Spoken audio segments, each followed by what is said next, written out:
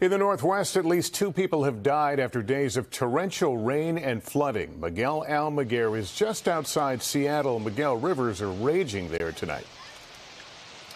Yeah, Lester, believe it or not, the floodwaters here are expected to recede, and eventually the rain is going to stop. That's the good news. The bad news, another weather system is on the way for an area already waterlogged.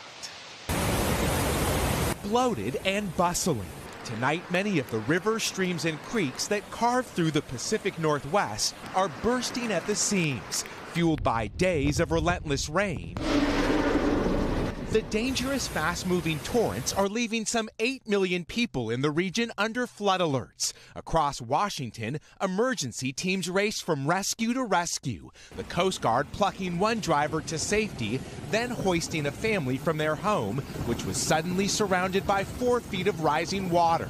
Today, an hour outside Seattle, the damage has been done to some homes in Granite Falls. I put a lot of time and effort in this, and it just took one thing to take it all away.